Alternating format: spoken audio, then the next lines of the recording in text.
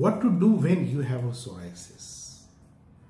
Because when you know that you have a psoriasis, the first thing you know that it is a lifelong disease and it is a stress. So first of all, when you know that you have psoriasis, first thing I will advise you, relax and try to have some knowledge about psoriasis.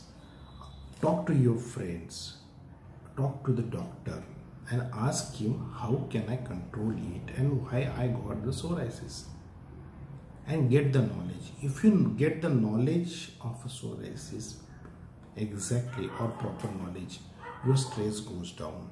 Otherwise, many times it is said that the trigger factor of psoriasis is the stress. Whenever one is in a stress and he has a tendency for psoriasis, psoriasis appears.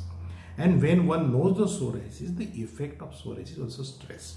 So in this condition, one should be careful. And the first thing I will tell you, just know about what psoriasis, what causes psoriasis, and what are the things that can aggravate the psoriasis, and how you can maintain or control your psoriasis with least medicines or without medicines, and it can be.